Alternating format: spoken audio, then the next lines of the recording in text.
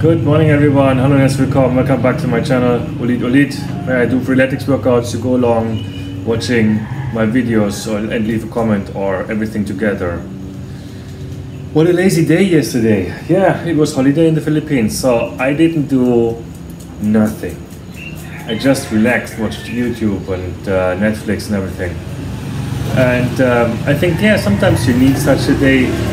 And yeah, today I'm back in business. And yeah, it will be an interesting day, let's put it this way. We have one workout, 5 rounds, but we do something interesting. We do kettlebell snatches. I never did kettlebell snatches before. We should use 30 pounds and do them 20 seconds. Of course, I practiced them a bit yesterday, and so I get the technique a bit. And I watched some YouTube videos to see where the flaws and where I have to look for and everything. So I hope it will be okay. I mean, I'm not expecting any perfect form of something, but I try to achieve something which is close. So I'm not hurting myself and so on and so on. After this 20 seconds kettlebell snatches left, we do the kettlebell push jerks left for 40 seconds, also with 30 pounds. Then we go to the right side, and then we do single hip leg raises, 30 seconds left, then 30 seconds right. And the last one is 30 seconds Spider-Man push-up before we rest for 90 seconds. Everything, 5 rounds, then we are done. Workout should be 27 minutes. Or not should be, it will be 27 minutes. So, I'm not sure if I'm stoked about this or something, but I get warmed up now and then I get to it. Have fun with the video.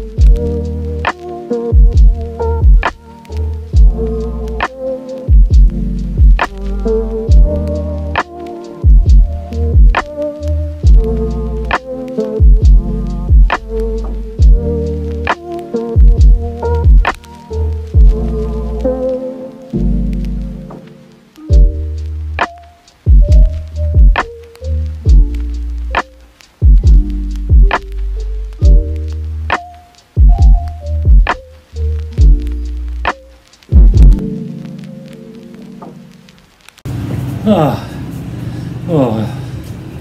don't know what to say. I think I have 1 or 2 words. Shoulder destroyer, unbelievable. I mean, the snatches, I'm actually pretty happy with the snatches. Took me a while to figure out, coming from this position where the kettlebell is basically handless 45 degrees like this, and then going down to grab it like this and not grab it here, because then you hit all this skin here.